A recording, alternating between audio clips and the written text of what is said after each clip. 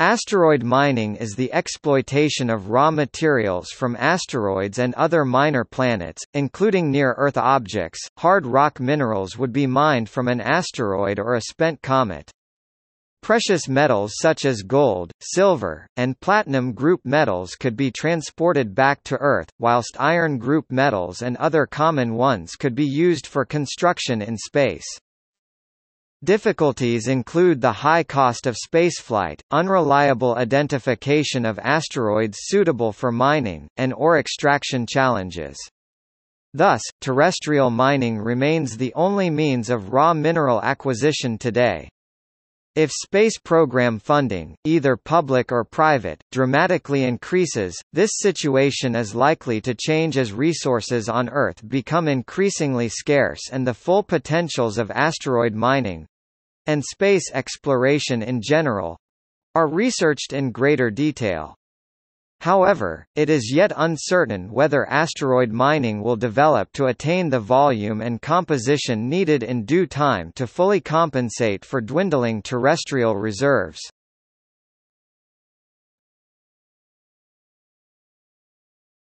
Topic: Purpose.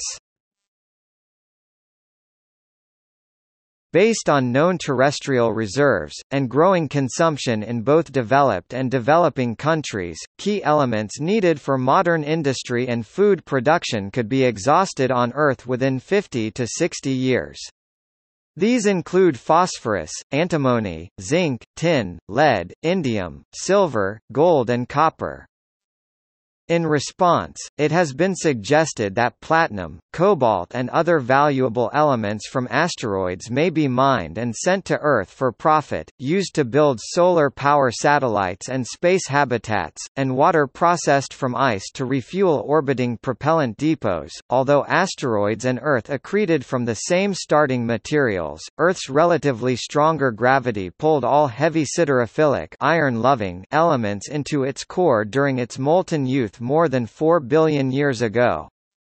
This left the crust depleted of such valuable elements until a rain of asteroid impacts re-infused the depleted crust with metals like gold, cobalt, iron, manganese, molybdenum, nickel, osmium, palladium, platinum, rhenium, rhodium, ruthenium and tungsten. Some flow from core to surface does occur, e.g. at the Bushveld igneous complex, a famously rich source of platinum group metals. Today, these metals are mined from Earth's crust, and they are essential for economic and technological progress. Hence, the geologic history of Earth may very well set the stage for a future of asteroid mining. In 2006, the Keck Observatory announced that the binary Jupiter Trojan 617 Patroclus, and possibly large numbers of other Jupiter Trojans, are likely extinct comets and consist largely of water ice. Similarly, Jupiter family comets, and possibly near-Earth asteroids that are extinct comets, might also provide water. The process of in situ resource utilization, using materials native to space for propellant, thermal management, tankage, radiation shielding, and other high-mass components of space infrastructure, could lead to radical reductions in its cost. Although whether these cost reductions could be achieved, and if achieved would offset the enormous infrastructure investment required, is unknown. Ice would satisfy one of two necessary conditions to enable human expansion into the Solar System, the ultimate goal for human space flight proposed by the 2009 Augustine Commission Review of United States Human Space Flight Plans Committee, Physical Sustainability and Economic Sustainability. From the astrobiological perspective, asteroid prospecting could provide scientific data for the search for extraterrestrial intelligence (SETI). Some astrophysicists have suggested that if advanced extraterrestrial civilizations employed asteroid mining long ago, the hallmarks of these activities might be detectable.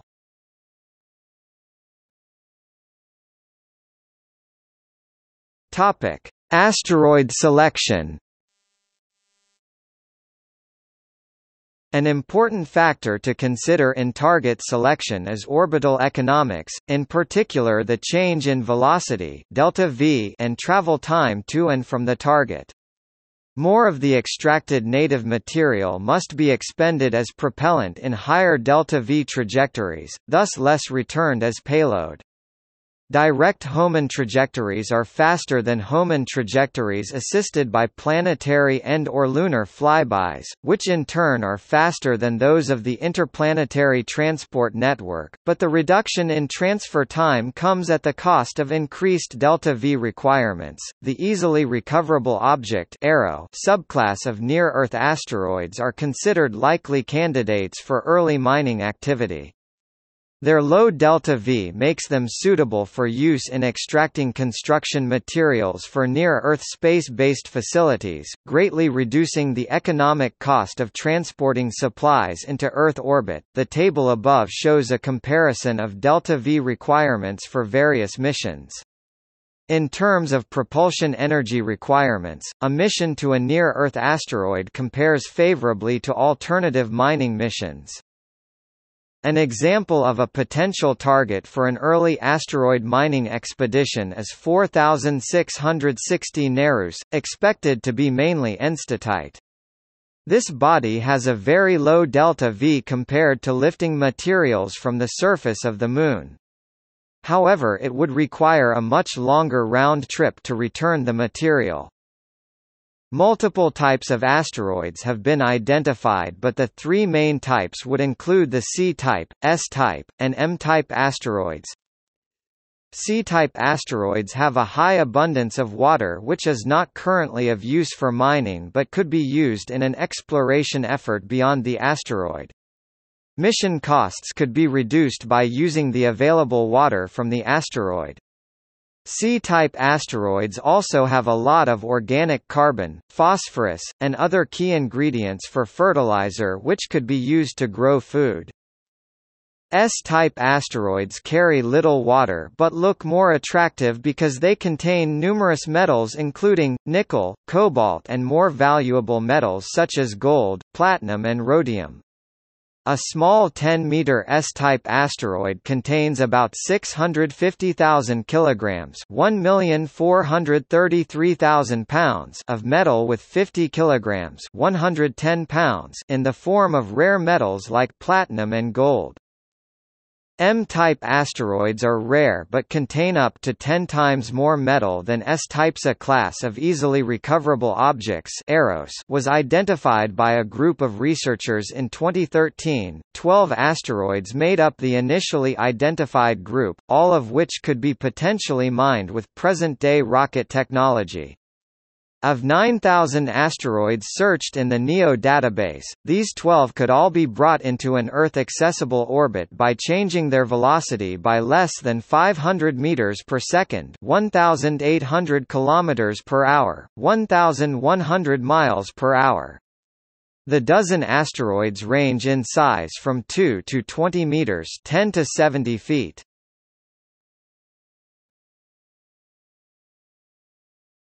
Topic: Asteroid cataloging.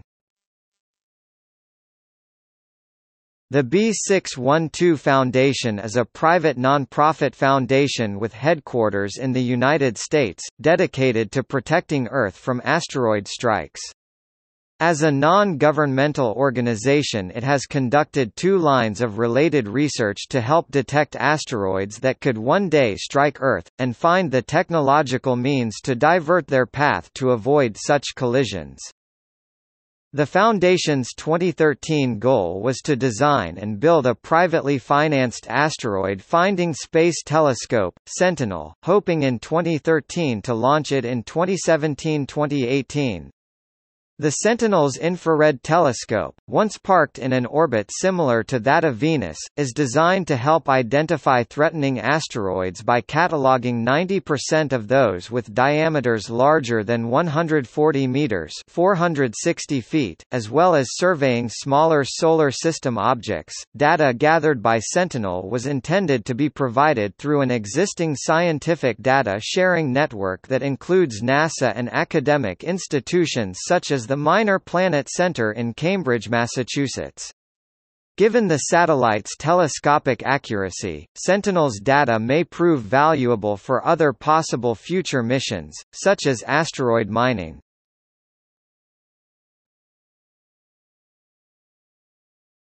Topic: Mining considerations. There are three options for mining. Bring raw asteroidal material to Earth for use. Process it on site to bring back only processed materials, and perhaps produce propellant for the return trip. Transport the asteroid to a safe orbit around the Moon, Earth or to the ISS. This can hypothetically allow for most materials to be used and not wasted. Processing in situ for the purpose of extracting high-value minerals will reduce the energy requirements for transporting the materials, although the processing facilities must first be transported to the mining site. In situ, mining will involve drilling boreholes and injecting hot fluid, gas, and allow the useful material to react or melt with the solvent and extract the solute. Due to the weak gravitational fields of asteroids, any drilling will cause large disturbances and form dust clouds. Mining operations require special equipment to handle the extraction and processing of ore in outer space. The machinery will need to be anchored to the body, but once in place, the ore can be moved about more readily due to the lack of gravity. However, no techniques for refining ore in zero gravity currently exist. Docking with an asteroid might be performed using a harpoon-like process, where a projectile would penetrate the surface to serve as an anchor, then an attached cable would be used to winch the vehicle to the surface. If the asteroid is both penetrable and rigid enough for a harpoon to be effective, due to the distance from Earth to an asteroid selected for mining, the round-trip time for communications will be several minutes or more, except during occasional close approaches to Earth by near-Earth asteroids. Thus any mining equipment will either need to be highly automated, or a human presence will be needed nearby. Humans would also be useful for troubleshooting problems and for maintaining the equipment. On the other hand, multi-minute communications delays have not prevented the success of robotic exploration of Mars, and automated systems would be much less expensive to build and deploy. Technology being developed by Planetary Resources to locate and harvest these asteroids has resulted in the plans for 3 different types of satellites. Arcade Series 100, the LEO Space Telescope, is a less expensive instrument that will be used to find, analyze, and see what resources are available on nearby asteroids. Arcade Series 200, the Interceptor satellite that would actually land on the asteroid to get a closer analysis of the available resources. Arcade Series 300 Rendezvous Prospector satellite developed for research and finding resources deeper in space, technology being developed by Deep Space Industries to examine, sample, and harvest asteroids is divided into 3 families of spacecraft. Fireflies are triplets of nearly identical spacecraft in CubeSat form launched to different asteroids to rendezvous and examine them. Dragonflies also are launched in waves of 3 nearly identical spacecraft to gather small samples 5 to 10 kilograms and return them to Earth for analysis. Harvesters voyage out to asteroids to gather hundreds of tons of material for return to high Earth orbit for processing. Asteroid mining could potentially revolutionize space exploration. The C-type asteroids' high abundance of water could be used to produce fuel by splitting water into hydrogen and oxygen. This would make space travel a more feasible option by lowering cost of fuel. While the cost of fuel is a relatively insignificant factor in the overall cost for low Earth orbit manned space missions, storing it and the size of the craft become a much bigger factor for interplanetary missions. Typically 1 kg in orbit is equivalent to more than 10 kg on the ground. For a Falcon 9 1.0 it would need 250 tons of fuel to put 5 tons in GEO orbit or 10 tons in LEO. This limitation is a major factor in the difficulty of interplanetary missions as fuel becomes payload.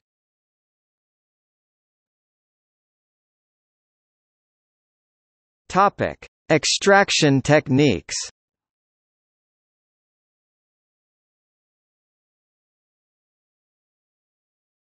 Topic: Surface mining. On some types of asteroids, material may be scraped off the surface using a scoop or auger, or for larger pieces, an active grab. There is strong evidence that many asteroids consist of rubble piles, making this approach possible.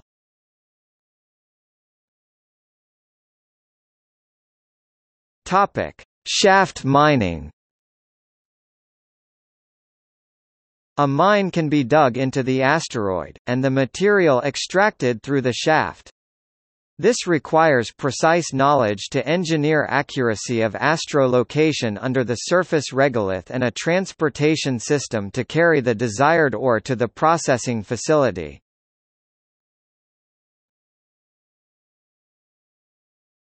Topic: Magnetic rakes. Asteroids with a high metal content may be covered in loose grains that can be gathered by means of a magnet.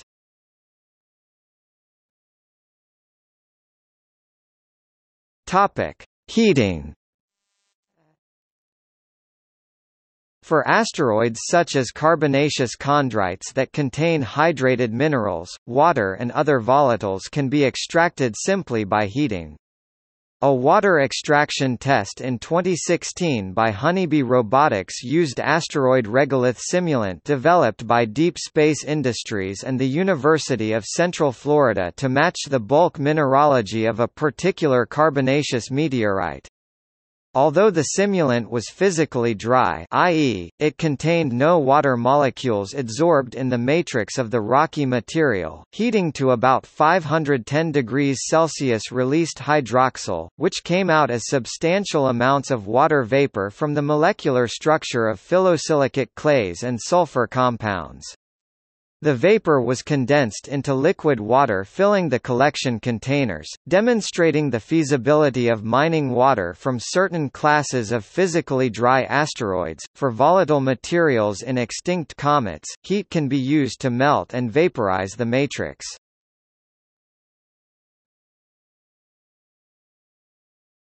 Topic: Extraction using the Mond process. The nickel and iron of an iron-rich asteroid could be extracted by the Mond process. This involves passing carbon monoxide over the asteroid at a temperature between 50 and 60 degrees Celsius for nickel, higher for iron, and with high pressures and enclosed in materials that are resistant to the corrosive carbonyls.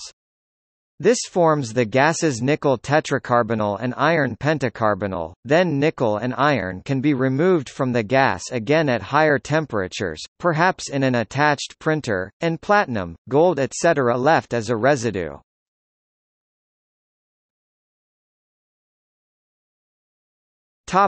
Self-replicating machines.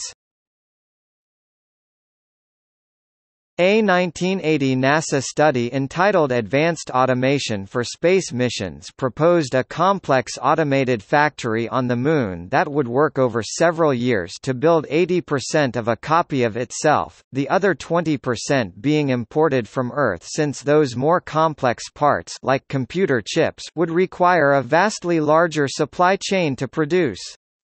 Exponential growth of factories over many years could refine large amounts of lunar or asteroidal regolith. Since 1980 there has been major progress in miniaturization, nanotechnology, materials science, and additive manufacturing, so it may be possible to achieve 100% closure With a reasonably small mass of hardware, although these technology advancements are themselves enabled on Earth by expansion of the supply chain, so it needs further study. A NASA study in 2012 proposed a bootstrapping approach to establish an in-space supply chain with 100% closure, suggesting it could be achieved in only 2 to 4 decades with low annual cost. A study in 2016 again claimed it is possible to complete in just a few decades because of ongoing advances in robotics, and it argued it will provide benefits back to the Earth including economic growth, environmental protection, and provision of clean energy while also providing humanity protection against existential threats.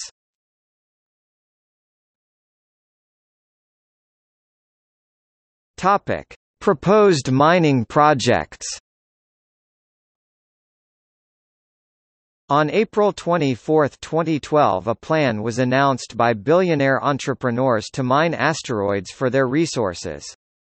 The company is called Planetary Resources and its founders include aerospace entrepreneurs Eric Anderson and Peter Diamandis. Advisors include film director and explorer James Cameron, and investors include Google's chief executive Larry Page and its executive chairman Eric Schmidt.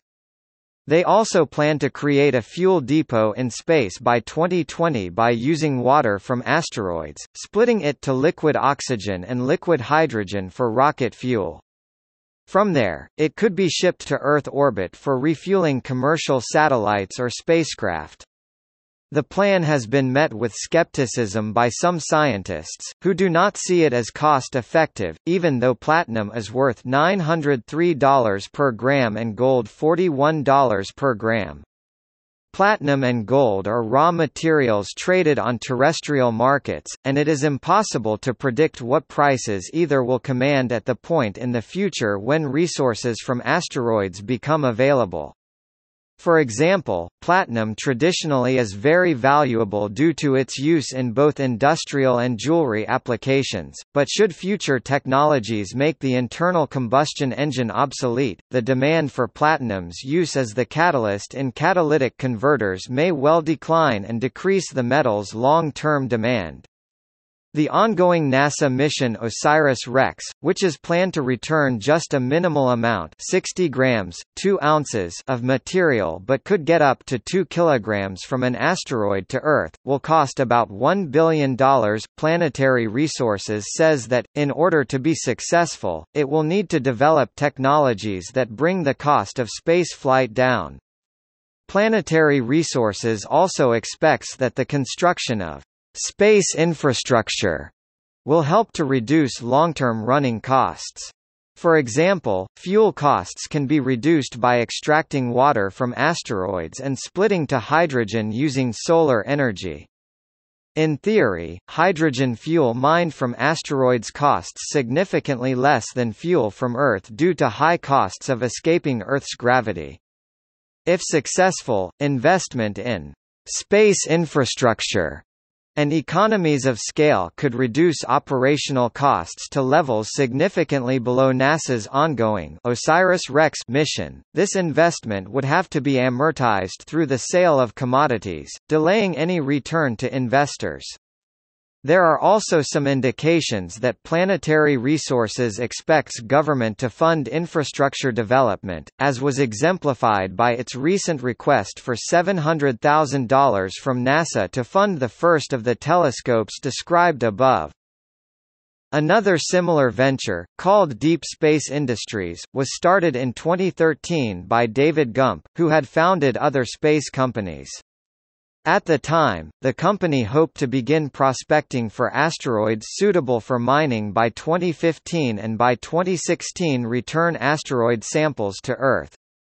Deep Space Industries plan to begin mining asteroids by 2023. At ISDC San Diego 2013, Kepler Energy and Space Engineering (KESE) LLC also announced it was going to mine asteroids using a simpler, more straightforward approach. KESE plans to use almost exclusively existing guidance, navigation, and anchoring technologies from mostly successful missions like the Rosetta, Philae, Dawn, and Hayabusa, and current NASA technology transfer tooling to build and send a 4-module automated mining system (AMS) to a small asteroid with a simple digging tool to collect approximately equals 40 tons of asteroid regolith and bring each of the 4 return modules back to low Earth orbit (LEO) by the end of the decade.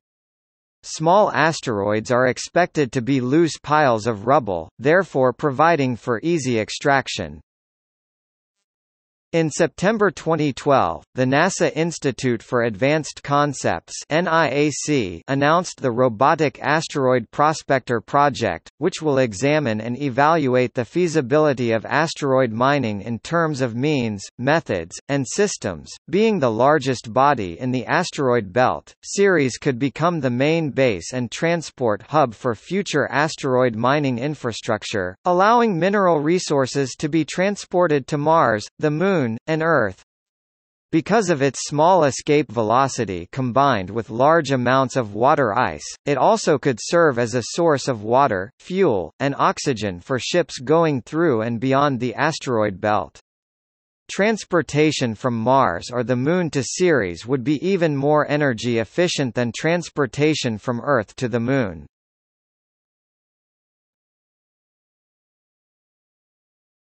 Topic: Companies and organizations. Several organizations have said they are working on asteroid mining, including Topic: Potential targets. According to the Asterank database, the following asteroids are considered the best targets for mining if maximum cost effectiveness is to be achieved, last updated December 2018. Topic: Economics. Currently, the quality of the ore and the consequent cost and mass of equipment required to extract it are unknown and can only be speculated. Some economic analyses indicate that the cost of returning asteroidal materials to Earth far outweighs their market value, and that asteroid mining will not attract private investment at current commodity prices and space transportation costs. Other studies suggest large profit by using solar power. Potential markets for materials can be identified and profit generated if extraction cost is brought down. For example, the delivery of multiple tons of water to low Earth orbit for rocket fuel preparation for space tourism could generate a significant profit if space tourism itself proves profitable. In 1997, it was speculated that a relatively small metallic asteroid with a diameter of 1.6 kilometers (1 mile) contains more than $20 trillion worth of industrial and precious metals. A comparatively small M-type asteroid with a mean diameter of 1 kilometer (0.62 miles) could contain more than 2 billion metric tons of iron-nickel ore, or 2 to 3 times the world production of 2004. The asteroid 16 Psyche is believed to contain 1.7 times 1019 kilograms of nickel iron, which could supply the world production requirement for several million years. A small portion of the extracted material would also be precious metals. Not all mined materials from asteroids would be cost-effective, especially for the potential return of economic amounts of material to Earth. For potential return to Earth, platinum is considered very rare in terrestrial geologic formations and therefore is potentially worth bringing some quantity for terrestrial use. Nickel, on the other hand, is quite abundant and being mined in many terrestrial locations, so the high cost of asteroid mining may not make it economically viable, although Planetary Resources indicated in 2012 that the platinum from a 30-meter-long asteroid could be worth $25–50 billion. An economist remarked any outside source of precious metals could lower prices sufficiently to possibly doom the venture by rapidly increasing the available supply of such metals. Development of an infrastructure for altering asteroid orbits could offer a large return on investment. Private companies like Planetoid Mines are developing space tugs and utilizing the mission parameters from NASA's Asteroid Redirect mission using a gravitational assist maneuver to redirect an asteroid to cislunar orbit.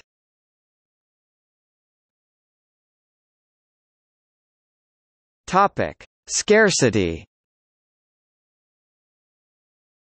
Scarcity is a fundamental economic problem of humans having seemingly unlimited wants in a world of limited resources.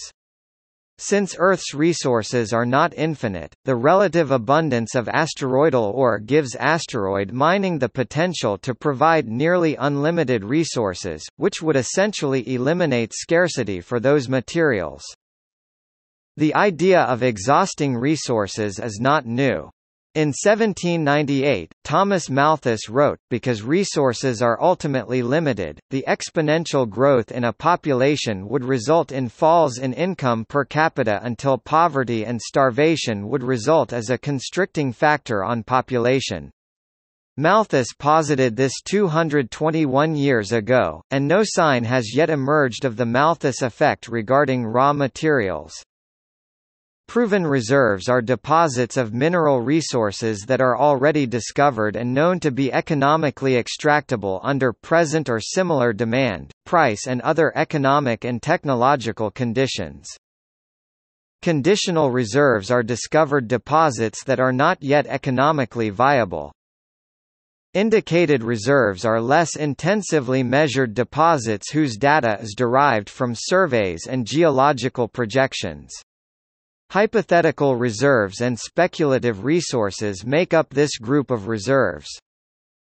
Inferred reserves are deposits that have been located but not yet exploited. Continued development in asteroid mining techniques and technology will help to increase mineral discoveries. As the cost of extracting mineral resources, especially platinum group metals, on Earth rises, the cost of extracting the same resources from celestial bodies declines due to technological innovations around space exploration. The substitution effect, i.e. the use of other materials for the functions now performed by platinum, would increase in strength as the cost of platinum increased. New supplies would also come to market in the form of jewelry and recycled electronic equipment from itinerant "We Buy Platinum" businesses like the "We Buy Gold" businesses that exist now. As of September 2016, there are 711 known asteroids with a value exceeding $100 trillion.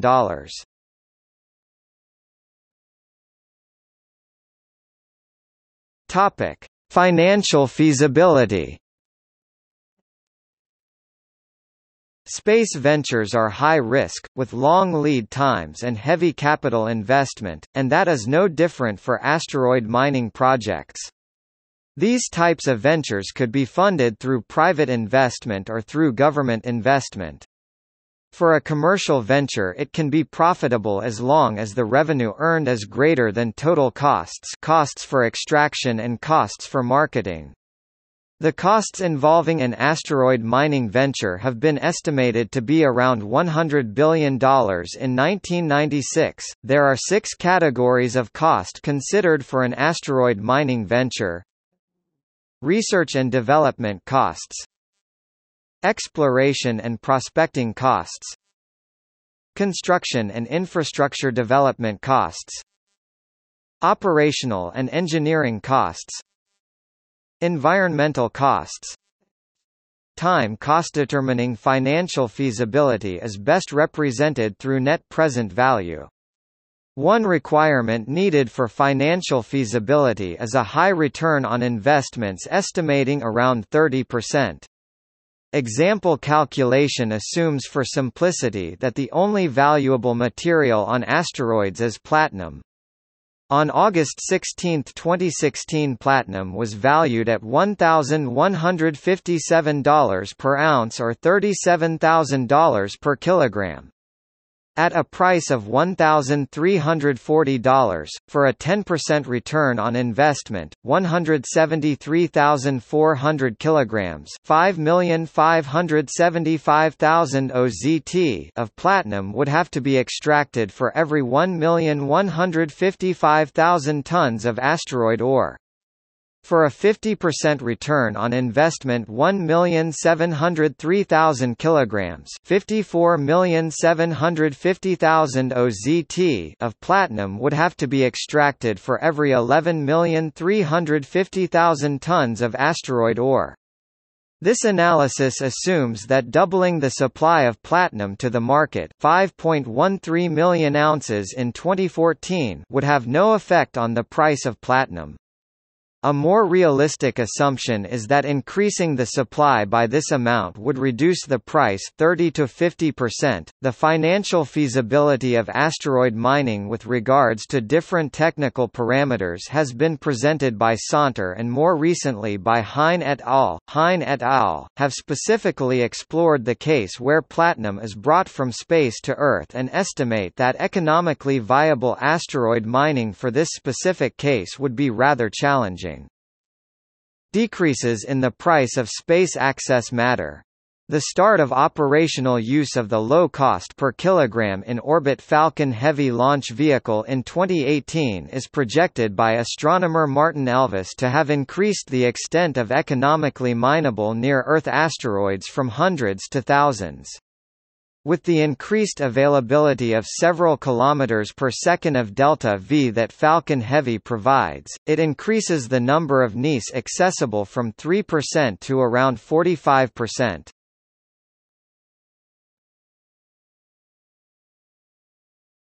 Topic: Regulation and safety. Space law involves a specific set of international treaties, along with national statutory laws. The system and framework for international and domestic laws have emerged in part through the United Nations Office for Outer Space Affairs. The rules, terms and agreements that space law authorities consider to be part of the active body of international space law are the 5 international space treaties and 5 UN declarations. Approximately 100 nations and institutions were involved in negotiations.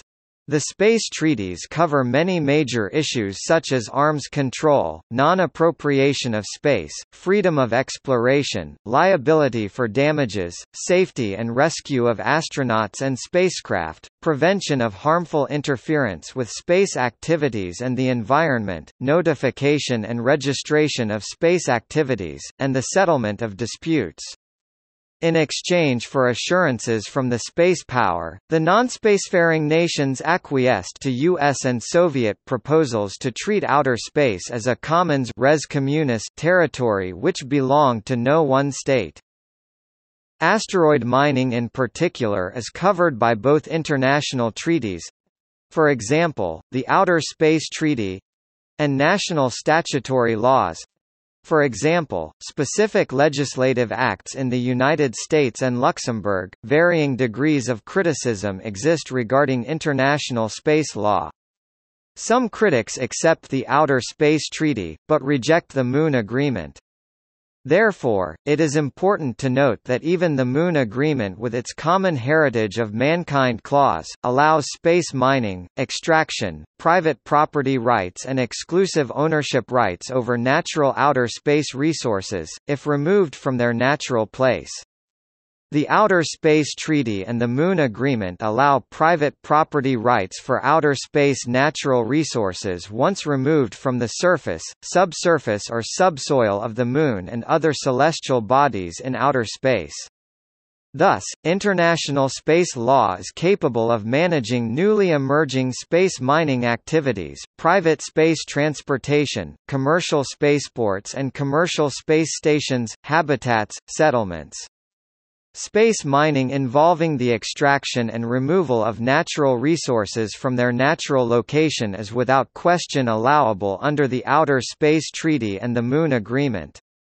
Once removed, those natural resources can be reduced to possession, sold, traded and explored or used for scientific purposes. International space law allows space mining, specifically the extraction of natural resources. It is generally understood within the space law authorities that extracting space resources is allowable, even by private companies for profit. However, international space law prohibits property rights over territories and outer space land. Astrophysicists Carl Sagan and Stephen J. Ostrow raised the concern altering the trajectories of asteroids near Earth might pose a collision hazard threat. They concluded that orbit engineering has both opportunities and dangers. If controls instituted on orbit manipulation technology were too tight, future spacefaring could be hampered, but if they were too loose, human civilization would be at risk.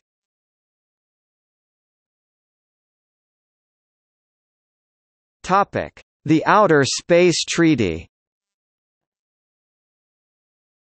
After 10 years of negotiations between nearly 100 nations, the Outer Space Treaty opened for signature on January 27, 1966. It entered into force as the Constitution for Outer Space on October 10, 1967.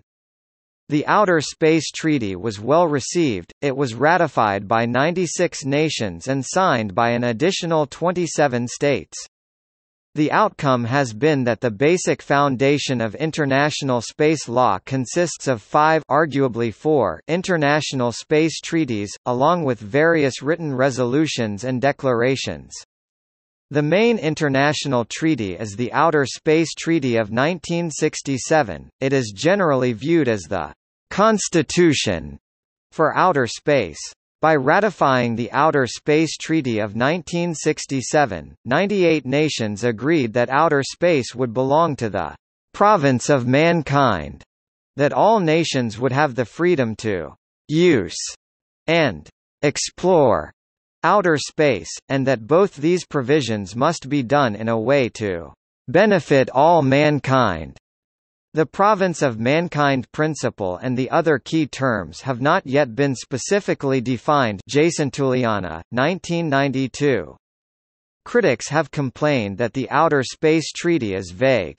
Yet, international space law has worked well and has served space commercial industries and interests for many decades. The taking away and extraction of moon rocks, for example, has been treated as being legally permissible. The framers of Outer Space Treaty initially focused on solidifying broad terms first, with the intent to create more specific legal provisions later. Griffin, 1981-733-734. This is why the members of the COPUOS later expanded the Outer Space Treaty norms by articulating more specific understandings which are found in the 3 supplemental agreements: the Rescue and Return Agreement of 1968, the Liability Convention of 1973, and the Registration Convention of 1976 734. Hobe 2006 explains that the Outer Space Treaty explicitly and implicitly prohibits only the acquisition of territorial property rights, but extracting space resources is allowable. But through a loophole in the treaty, people such as Lachlan Coleman have been able to secure the ownership of the majority of asteroids within the Solar System, as it only prohibits nations from acquiring bodies in space. This means that individuals are able to claim. This is exhibited with the extraterrestrial real estate movement.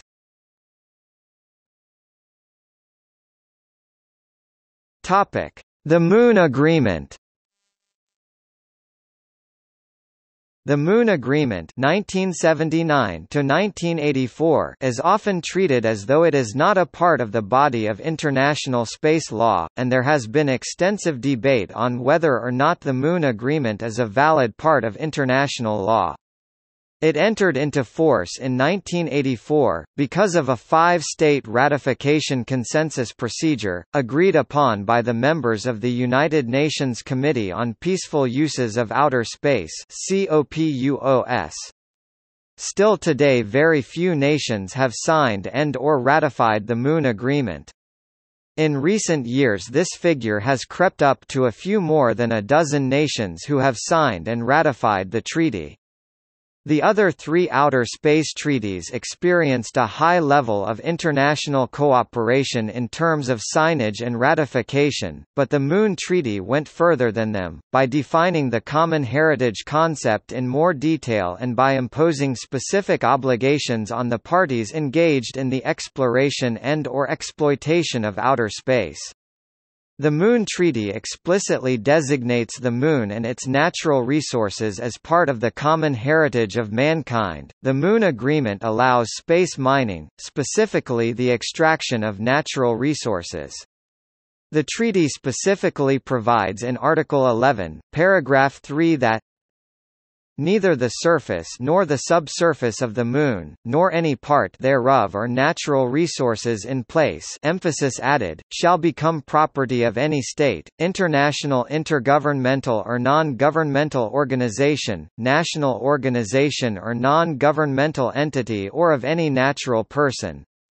The placement of personnel, space vehicles, equipment, facilities, stations and installations on or below the surface of the Moon, including structures connected with its surface or subsurface, shall not create a right of ownership over the surface or the subsurface of the Moon or any areas thereof. The objection to the treaty by the spacefaring nations is held to be the requirement that extracted resources and the technology used to that end must be shared with other nations. The similar regime in the United Nations Convention on the Law of the Sea is believed to impede the development of such industries on the seabed.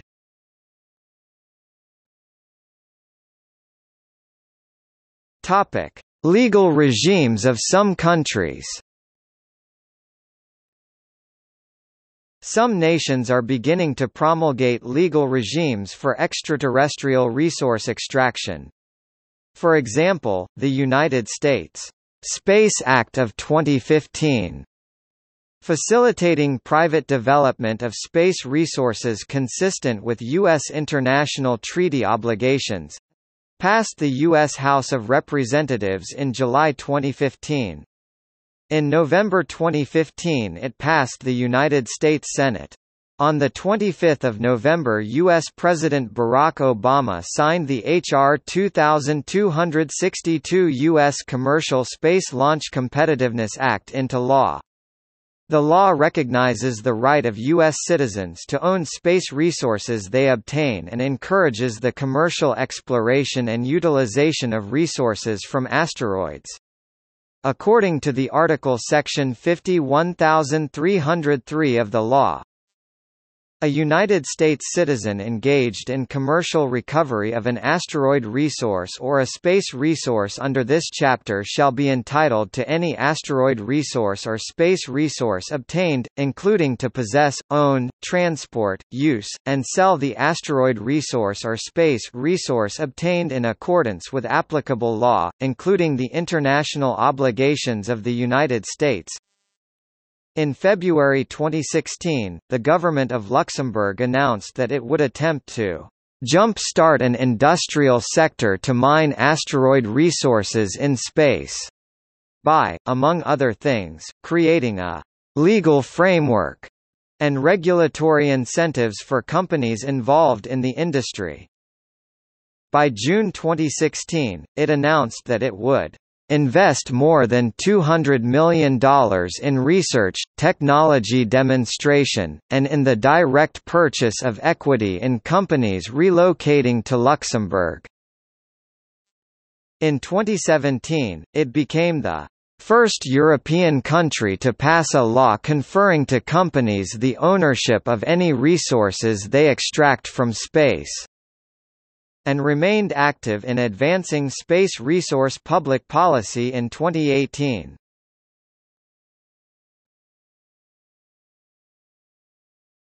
Topic: Environmental impact. A positive impact of asteroid mining has been conjectured as being an enabler of transferring industrial activities into space, such as energy generation. A quantitative analysis of the potential environmental benefits of water and platinum mining in space has been developed, where potentially large benefits could materialize, depending on the ratio of material mined in space and mass launched into space.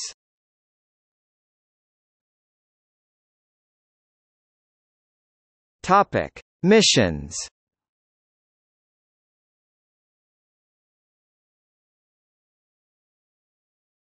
Topic: Ongoing and planned.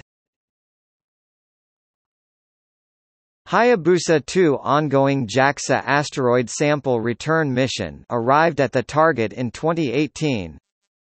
OSIRIS-REx, ongoing NASA asteroid sample return mission, launched in September 2016. Phobos Grunt 2 proposed Roscosmos sample return mission to Phobos, launch in 2024. Topic: Completed. First successful missions by country. Topic: In fiction.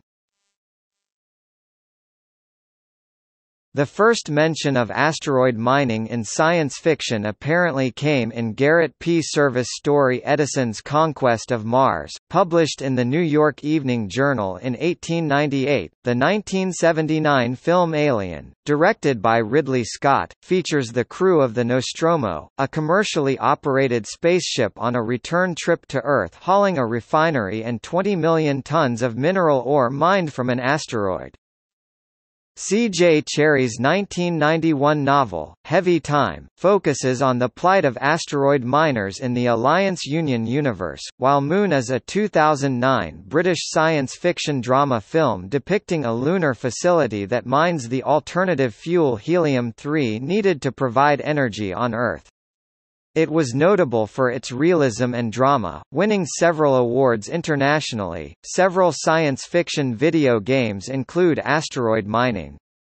For example, in the space MMO, EVE Online, asteroid mining is a very popular career, owing to its simplicity. In the computer game Star Citizen, the mining occupation supports a variety of dedicated specialists, each of which has a critical role to play in the effort. In the Expanse series of novels, asteroid mining is a driving economic force behind the colonization of the Solar System. Since huge energy input is required to escape planets' gravity, the novels imply that once space-based mining platforms are established, it will be more efficient to harvest natural resources, water, oxygen, building materials, etc., from asteroids rather than lifting them out of Earth's gravity well.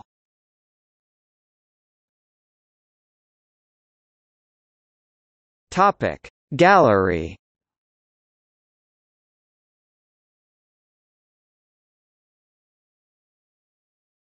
Topic See also: Asteroid capture, Asteroid redirect mission, Deep space industries, in situ resource utilization, Mining the sky, untold riches from the asteroids, comets, and planets, Near-Earth asteroid prospector, Planetary Resources Inc. Sample return mission, Space manufacturing, Space-based economy, SpaceDev, World is not enough spacecraft propulsion. Notes